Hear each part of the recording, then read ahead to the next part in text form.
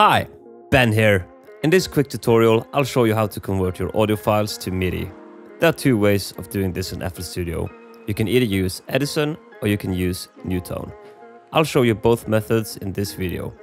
You get the same results either way, so it's all about preference really. Let's start by finding an audio file we wish to find the Midi notes of. Giving up on giving up.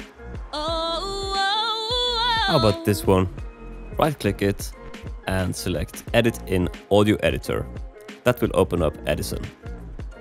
Before we proceed, let's make sure we have selected the instrument we want to receive the MIDI information by opening up our channel rack by pressing F6 on our keyboard. Go back to Edison, right-click the audio file and select Tools, and then Convert Score and Dub to Piano Roll. And there you go!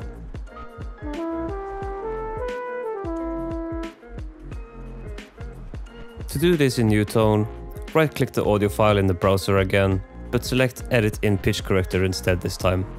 This will open it in Newtone. Again, make sure the right instrument is selected.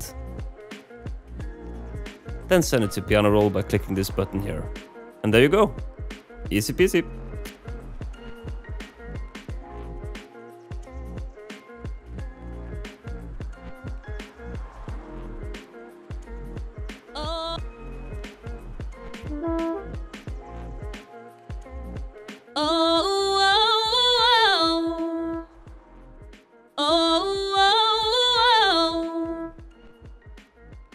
If you have any questions or if something was unclear, you can leave a comment down below and I will do my best to help you out.